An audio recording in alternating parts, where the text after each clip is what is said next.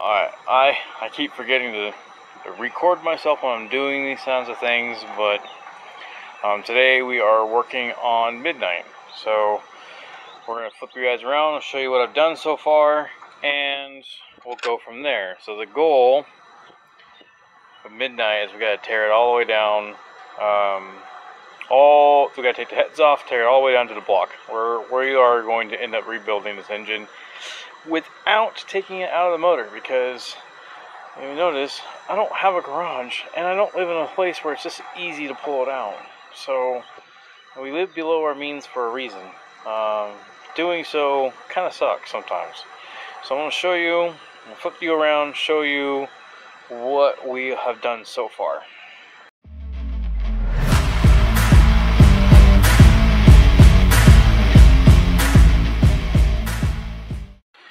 So what I've done so far is we have removed the airbox, got rid of this hose that's in our way, because we need to take the power steering pump off, we got to take the alternator off. I'm thinking this is already empty, but we're going to need to take this all off. I need to clean that all up. I want nothing over there, just like I barely have anything over here. I'm not taking this apart because this will be a pain in my ass to redo. But all of this, we've already gotten this disconnected. Gotta get the alternator out to get the last two in this whole wiring harness, except for it's connected to the bottom somewhere. We can just move it out of our way once it's here, once we get that taken care of. So right now we are going to take the belt off, take the battery off, because like an idiot I got ahead of myself and didn't do stuff that I'm supposed to be doing.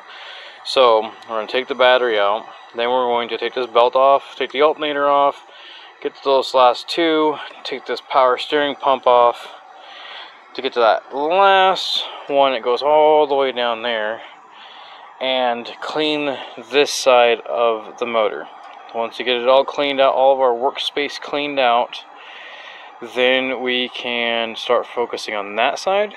And once you get that side done, then we are going to take the valve cover off, or the intake manifold, then the valve covers, and then the heads. Once we get these off, this side looks like it's going to be an easy workaround. This side is going to be my nightmare. So we got tons of things to remove, tons of things to get ahead of ourselves. So let's get into it. We're probably going to speed this up. You know, I'll be kicking my butt on here. You, with the power of TV, see what we'll be done in no time. So I'll either speed this up or skip ahead. So yeah.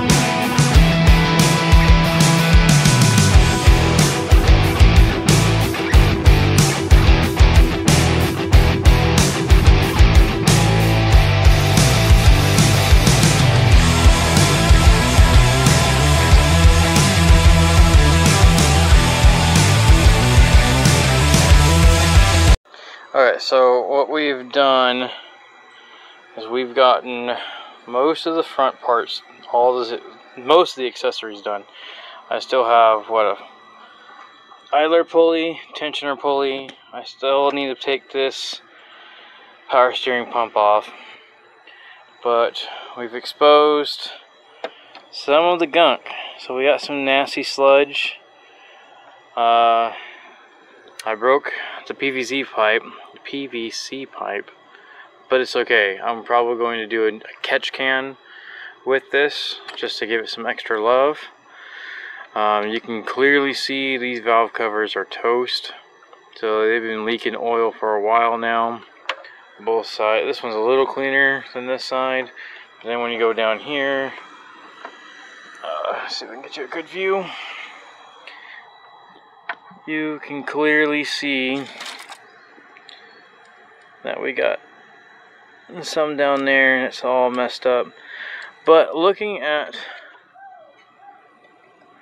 these plastic valve covers, I don't see any damage to them. So might be a good idea that we don't have any loose rockers. Let's not jinx ourselves and cross our fingers. So I'm still cleaning up this mess. I might have to find a way to get this discharged properly, because while moving it we found out that it's still charged. So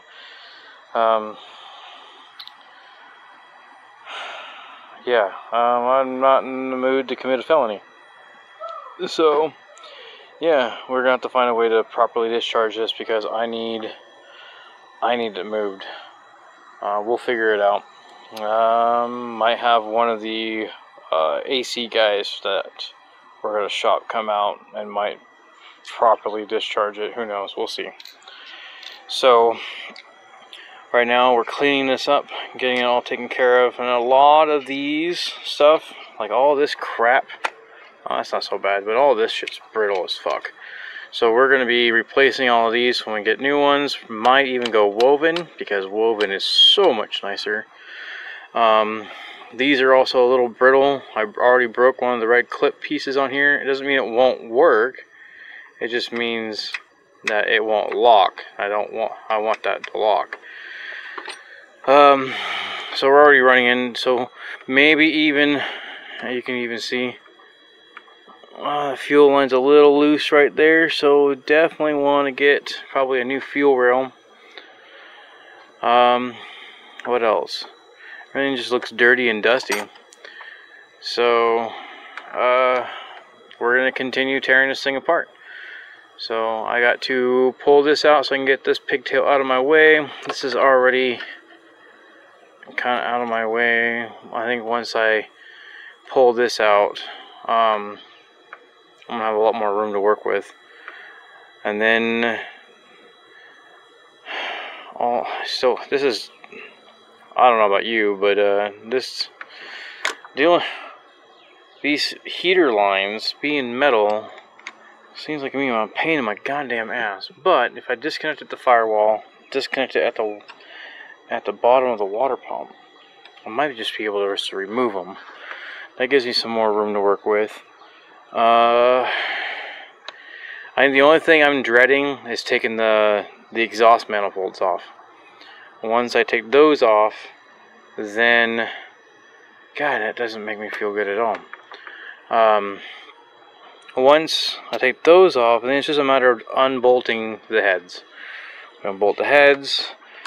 We're also going to, because these are overhead cams, we are going to replace the timing belt or timing chain as well. So we got to pull all of this off.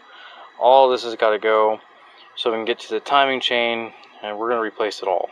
So brand new timing chain.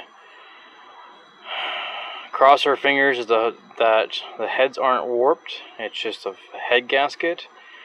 But at the same time, it's not the end of the world, because if the heads aren't warped, then we're replacing the camshaft. Yeah, the camshaft bearings, the lifters, the rockers, all the goodiness all inside there on both sides. Now, if the heads are warped, I can get new heads with a brand new everything anyway, so it's a win-win either way. So no loss if the heads are warped. I just got to make sure that they are still our beloved HO high output heads. We want the HO heads. I could care less for the other ones. Now we are going to go to the junkyard and get the 2008 intake manifold. We just need a bracket for that bad boy, because it didn't have our spring-loaded, our spring-loaded, butterfly valve here. It was all computer controlled.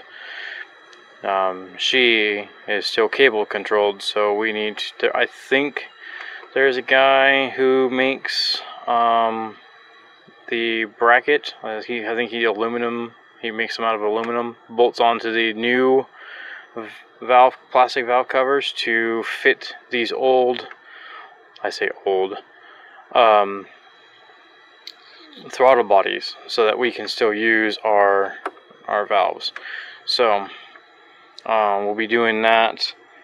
Outside of that, I have some ideas what I want to do. Since we don't have it tear apart, we also might get rid of this whole mess. Like, who in their right mind decided it was a good idea to power a fan with a power steering pump? That's freaking stupid. So we might go to a 5.9, a Grand Cherokee, the beloved 5.9 Grand Cherokee. That's a 318, but the 5.9 had an electric fan that we can go and warp the shroud to make it fit, to make it happy, and it will fit beautifully on here. And we can not only delete the power steering fan altogether, we can go with an older power steering pump that'll bolt right in here. I think a ZJ pump will fit. I'll do my research, correct me if I'm wrong. But yeah, we might get rid of this dreaded power steering fan and go with an electric fan. I'm still partial for a mechanical fan, and even though this thing has threads, there's just no room for a mechanical fan. So yeah, we're gonna be doing that. So yeah, we'll carry on, and just tell me if I'm doing something stupid, laugh at me, I don't care. I don't mind criticism, constructive criticism, as long as it's, not, what is the word? See, I've only had one cup of coffee, and it's already late in the day. I don't mind being told I'm wrong, and how to do it right, just be respectful about it. But this isn't something I like to do all the time, but we are definitely going to need help with this. This is a whole new motor for me. I've spent 15 years knowing that motor inside and out, and I know that 318 very well. This 4.7 is new to me. This is ridiculous. So many freaking sensors. Hell, she has more sensors than I would like, but I've had my fair share of yelling and screaming at her, and she's finally being nice. So I'm not gonna jinx it. But yeah, we got already shit we got to replace. So yeah, this is gonna be a daunting task. So yeah, follow us while we continue this progress.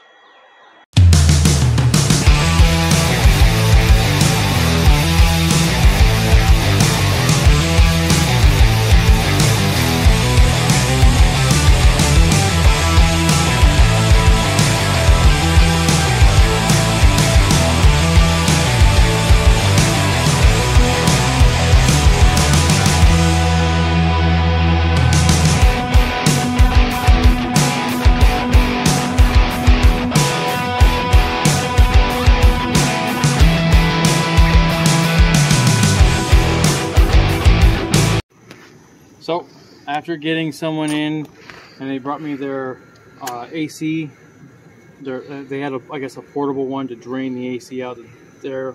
We were able to get the AC off. Sorry I didn't film it. It's getting hot, so we can only do this like usually in the morning and in the evening. Got the intake manifold off, and guess what left me a prize? I found myself a booby prize. Ew. I don't know what it is, but it's garbage now. Ew. So, yeah. There are mice living in my car. So, now all we gotta do now is we're gonna get these disconnected. I mean, I don't think I have to, because the plug's just right there. But we definitely still need to clean up this little workspace over here. Clean that workspace out. Clustered. So we're going to pull the AC lines off the firewall. The hard heater lines, those are going to get replaced. And then we're going to take this pigtail or this ponytail of wires and just kind of get it out of my way. That way I should have a clean space to take these valve covers off and then take these heads off. I'm trying to make it as easy as I can. I do need to pull all of this off to get to the timing belt cover so I can replace the timing belt. Because if we're going to tear this all the way down to the block,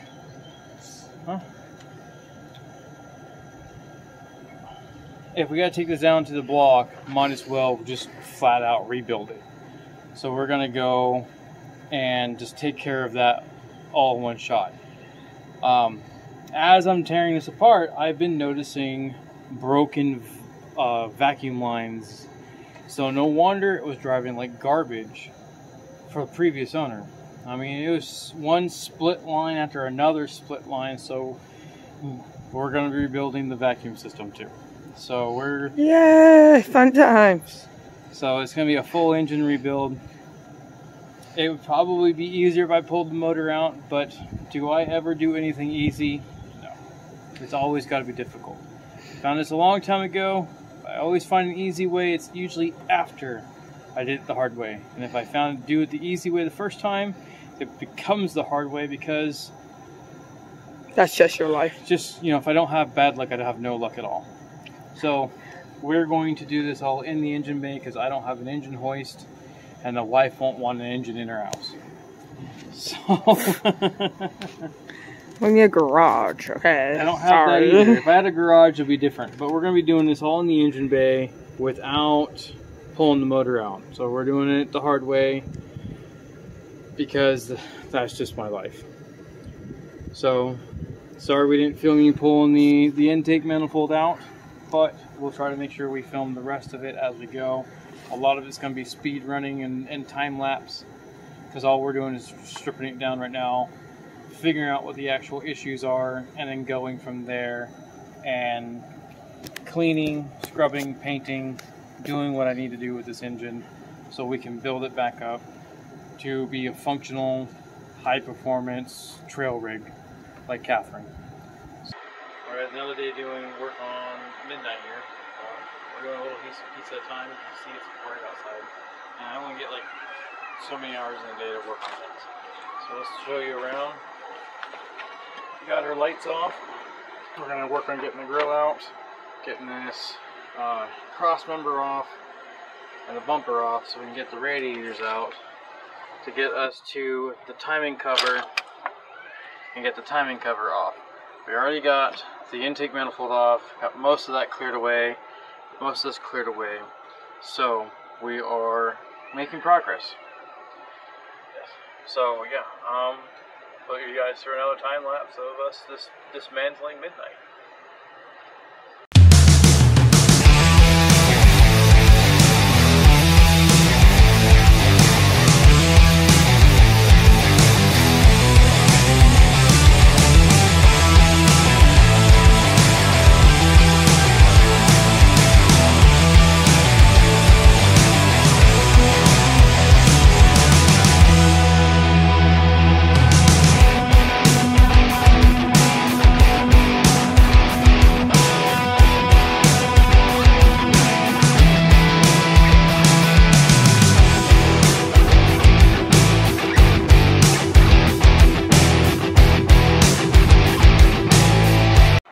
Okay, so we got the whole radiator out.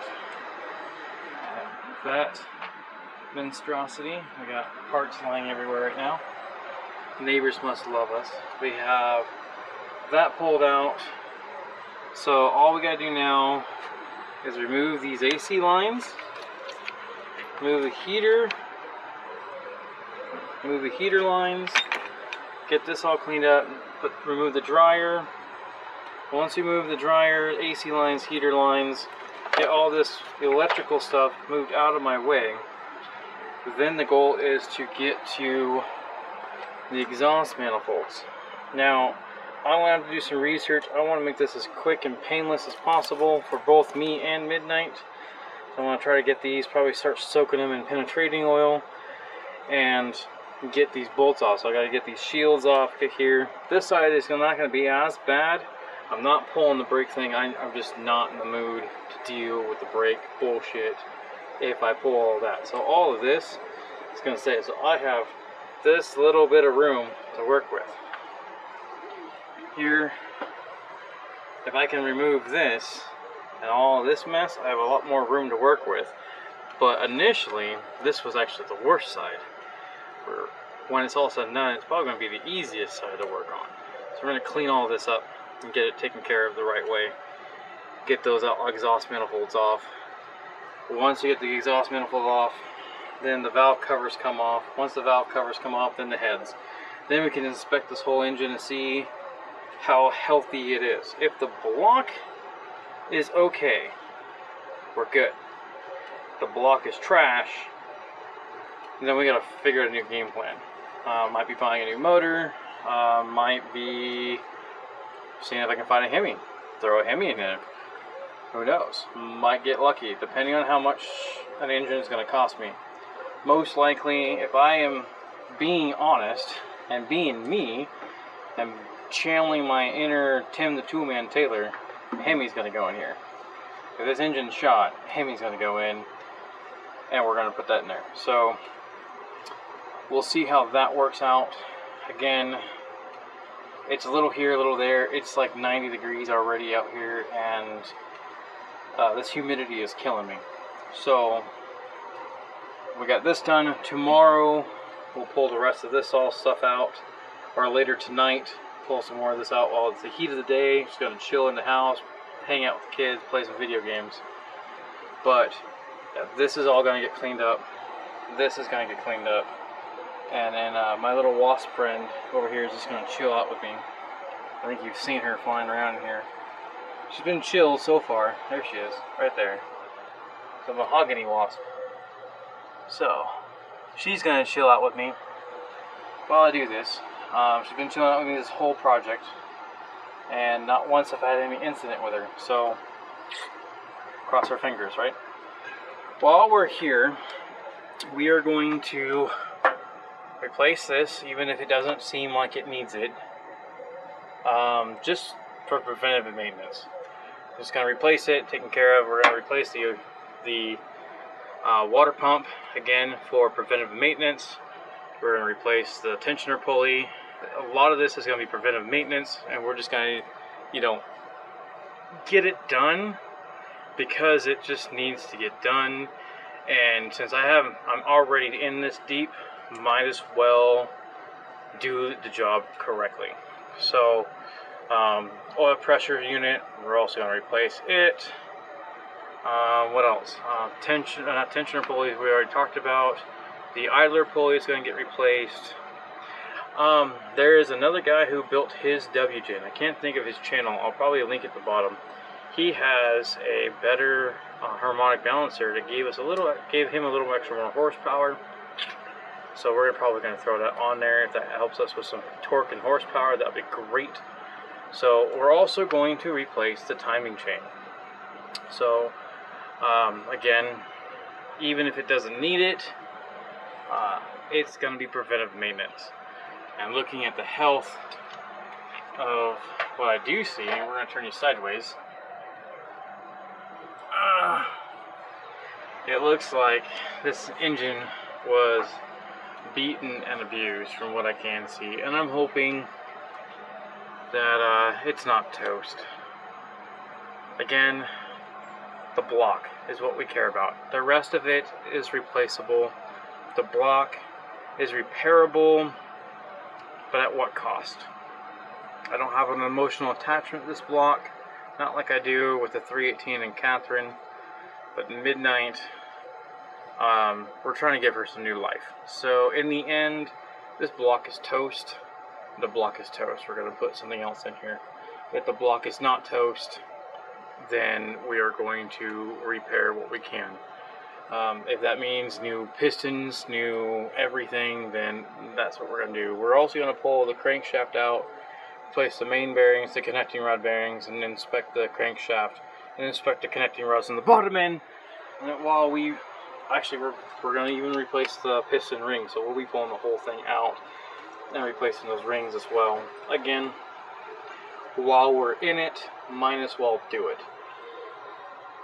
More work, more pain in the ass, but it can be done. It can be done. Just gotta chip at it a little here, a little there, and we'll keep working on it. So even though to you guys it's in a matter of minutes, to us it's a little here, a little there every day. And hopefully the goal is to get her up and running before September. That's the goal. If it doesn't happen, it'll suck, because we got some Jeep events we want to go to. We're already going to miss the Oregon, the Pacific Northwest, or the Overland Expo in the Pacific Northwest in Redmond, Oregon, where I grew up. And that's going to suck. I was kind of looking forward to that. The family's looking forward to that. Things came up. The general dying didn't help. Catherine, her bearings blew up, so she's getting repaired because I don't have time to work on her and this. So it's just a pain in my ass. So Catherine's in the shop getting fixed, doing the bearing stuff, because I just don't have the time nor the strength to really do it. I mean, not strength. Strength's a bad word for it. I hope you guys understand what I mean. It's just, I don't got the oomph to do it. I'm putting all the oomph in here, getting this done. We might just get rid of these stupid bolts. This one didn't even have anything hooked up to it. This had a ground hooked up to it, so we probably still ground it out right there.